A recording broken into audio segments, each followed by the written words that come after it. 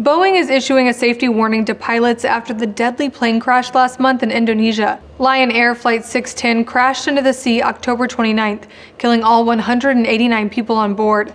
The aircraft was one of Boeing's new 737 MAX planes. Boeing said in a statement Tuesday that the bulletin directs pilots on how to operate the plane during instances of incorrect readings from one of the plane's key sensors. The company said Indonesia's National Transportation Safety Committee reported the plane that crashed had experienced erroneous input from one of its angle of attack sensors. That sensor gives pilots a reading of the angle between the oncoming air or relative wind and a reference line on the airplane or wing. Erroneous readings could cause the nose of the plane to point down sharply, according to NBC. Divers retrieved the plane's flight data recorder and are still searching for its cockpit voice recorder.